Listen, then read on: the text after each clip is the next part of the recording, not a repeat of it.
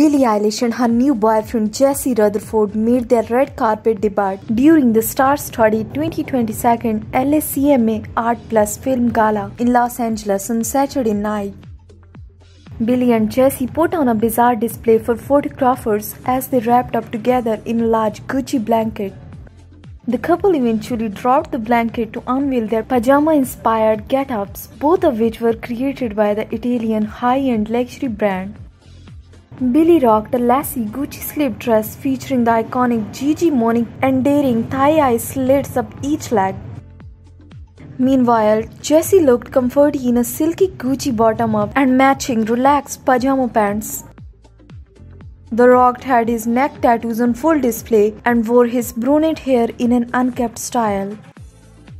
The Jew recently sparked outrage by dressing up as a baby and an old man for Halloween, seemingly poking fun at criticism regarding their 11 years age gap.